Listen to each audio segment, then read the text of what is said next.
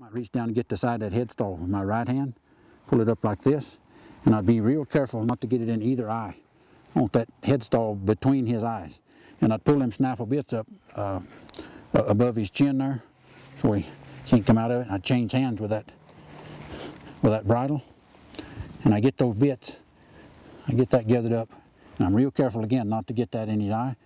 I get those bits way up here, close to his jaw. That way, when my hand starts down here, back that foot up here, my friend. When my hand starts down here, if he starts to take his head up or down or wherever, like that, my hand can just stay with it. I'm in no hurry here.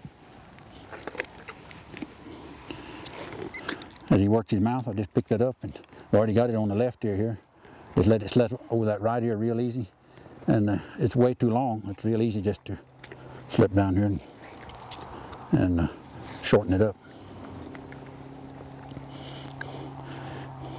But they'll get so they'll help you put that bridle on there. I'm gonna take this off and do it again, and I won't go quite so slow. He kind of got lost, thinking we ought to get this done and go do something else. And you could do the same thing, taking that bridle off a young horse. Before you go take it off, you're pretty upset, aren't you? Get it out there long so it comes over his ears real easy. You slip that off, and he can get to work in his mouth there because he's relaxed, and let that snaffle bit come out. So we'll bridle him. I'll give him a minute to look around here.